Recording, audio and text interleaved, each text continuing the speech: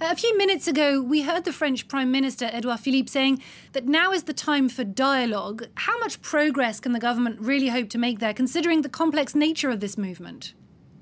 I think we're in a difficult situation for the French government at the moment. They're trying to rein in all of the aggravation that has been caused by the manifestation on the streets today and in the previous three Saturdays. It perhaps feels a little bit like it's too little too late to some extent. I think what we're going to see over the next few days and week or so is an attempt by the Macron administration to try to diffuse this situation and try, if they can, as much as possible to sort of put it to bed before the Christmas and New Year period. I think the government is particularly concerned that this is not going to be great for France's image if this continues throughout the festive period, particularly with people looking to travel to Paris with short breaks and the tourism effect as well. So I think there will be a concerted effort, but whether the government will be able to rein this back in and to be able to get the Gilets jaunes movement to calm down and to listen to what they're proposing remains to be seen. I think this struggle is a lot about the general high cost of living, and for many people in France and across Europe and globally, trying to make financial ends meet, paying things like rent, insurance, heating, that kind of thing. I think these are genuine concerns that have been raised by many French people from different walks of life.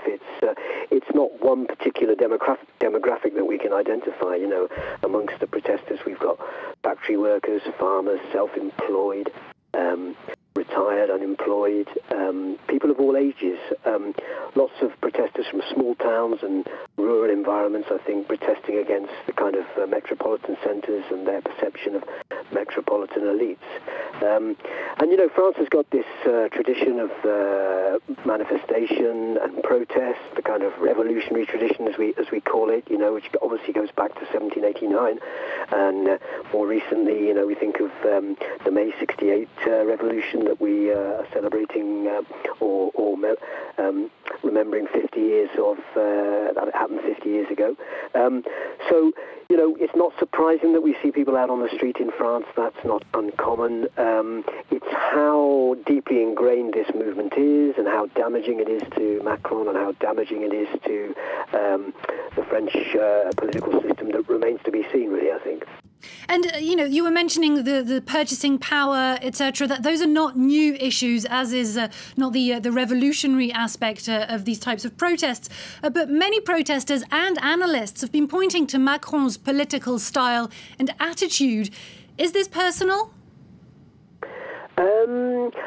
I think for some protesters it's personal. I think, Macron's style is perceived to be perhaps a little aloof and a bit distant. He's taken on quite a kind of presidential traditional style where communication with the public has not been always been that direct. But I don't think it is personal about Macron entirely. I think it's about general standards of living issues for many French people. I also think it's this perception that the political elites in general are out of touch. And I think for Macron, it's doubly difficult because he pitched himself as somebody new from outside of the traditional kind of party politics circles. He instigated this mouvement en marche movement, which was supposed to sort of have a new approach to politics, was supposed to have an inclusive approach.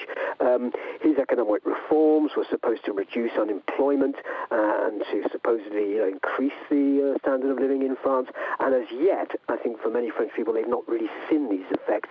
And so they're kind of reacting to the fact that, Macron pitched himself as something new, something as original, set up this new movement. It wasn't traditional party politics. And I think for quite a lot of French people at the moment, they haven't seen any difference from previous presidents and the way they've gone about their politics.